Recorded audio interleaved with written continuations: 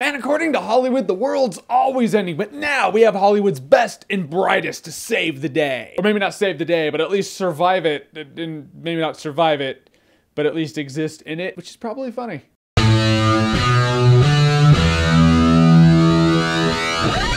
This is the end. So This Is the End is an apocalyptic movie, end of the world kind of shit happening. This movie stars a few actors, but the main two were Seth Rogan and Baruchel. And the best part is they all play themselves. All the actors in this movie play themselves in this movie. I love it when movies do that, and this movie did it really well. Everyone goes to a party at James Franco's house, it's all crazy, and then the world starts ending. And then Seth Rogan, Baruchel, James Franco, Danny McBride, Daryl from The Office. I know him as Daryl from the guy has a name. He's Daryl from The Office. And Jonah Hill are all stuck in James Franco's house, and they're trying to survive the apocalypse. That's the premise of the movie. Brought to you by the guys who did Pineapple Express. Are you excited? You should be. It's funny. What I loved most in this movie are all the references. I'm a big cinephile, so when you have cinephile humor among the apocalypse, is Christmas early this year? Is it Christmas in summer? Seriously, you look at James Franco's house, and there's all this cinematic shit. He has a Freaks and Geeks poster in the background. He has the prop arm from 127 Hours. Everyone in this movie ultimately plays the characters they always play in movies, but in this movie, the typecast worked. It's funny to see them play them as exaggerated representations of themselves. So when you see one of these guys acting like a total douchebag asshole, but they know it, like the actor's like, I'm gonna play a douchebag asshole version of myself, and it'll be fun like that. Not every actor can pull that off, but this crew has that. I think more actors should do that. That's what I liked about Emma Watson in this movie. She's in this movie. Let's be honest, Hermione's hot, and in the apocalypse, she's even hotter. The fact that she's in this movie at all is awesome, and how she acts in this movie just makes it even better. Hermione just stole all their shit. Best part of this movie is coked out Michael Cera. Whoever came up with the concept of coked out Michael Cera is a genius. Whoever you are out there, thank you. You win an award, a medal. I don't know what medal. I don't know what award. I would make it the Medal of Honor if I could, but I can't. You have my appreciation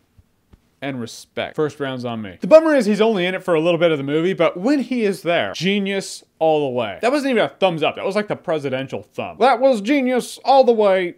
And the American people have won. This movie does have lowbrow toilet humor in it, I will say that. More notably, dick jokes. I think I say this about every movie made by this crew. It's funny, it's great, it's clever, it's witty, and then they're like, oh hey, dicks. Because dicks are just simple jokes and they're thrown in there. I think Freud would have a field day with this group of fellows. Got a blank spot? Can't think of anything? Dick. You want a dick? Here's a dick. It might be a dick. It might be a real dick. It might be an animatronic dick. It might be a CGI dick. It might be a prop dick. But there are gonna be dicks. But it doesn't take away from the fact that the movie is effective in what it's setting out to do. Making you laugh about the end of the world with a bunch of actors who are laughing at themselves. I love it when actors get together and they even make fun of the movies they've done that weren't so good. So was the movie groundbreaking? Not exactly. I don't think groundbreaking is the word. I think effective is the word. It's clever. It's witty. It's movie humor. If you love movies, you're gonna like a lot of the humor in this movie. However, it is raunchy, it is rank, it might be a little over the top for some people. I don't know that I'd buy the movie on Blu-ray, but it does deserve the rating. This Is the End is worth buying on Blu-ray. I guess I could just say this movie's not gonna win over any new people. If you watched movies by these guys before and you haven't liked them, I don't know, skip it, watch Man of Steel. Laugh out loud raunch comedy and Superman.